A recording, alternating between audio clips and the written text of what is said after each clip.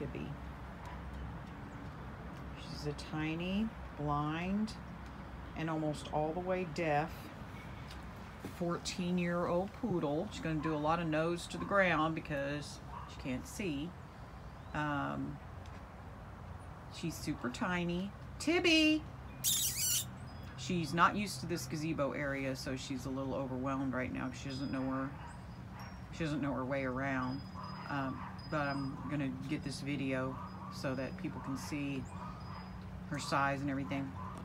Now, we first thought that the browning on her tail end and legs were staining from probably sitting in her own urine and stuff, but we think that's her actual color. Tibbie. See if she knows vibration. She feels it. She feels that. Tibbie! Come here, Tibbie! Come here! Tibbie! Tibbie! Tibbie! She could learn that. Clearly it's alerting her. Tibbie! Come here, Tibbie! Tibbie! Come here! Tibbie! Oh, let me go get her. She's confused. Let me go get her. Come here, Tibbie.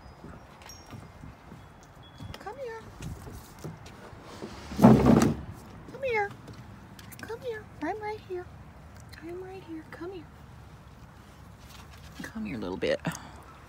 You come over this way with me.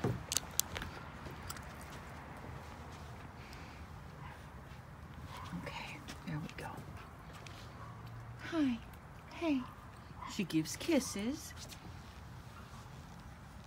The vet tried to do a dental on her and was going to try to pull one of her bad teeth, and found out that her upper jaw is fractured.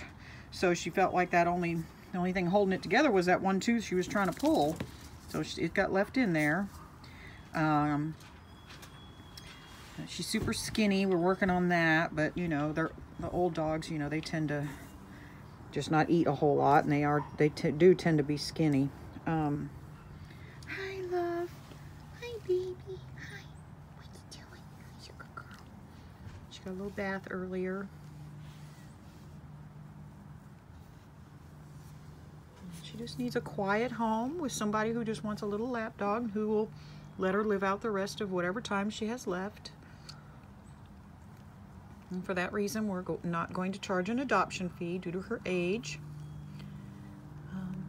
So that is Tibbie. Thank you.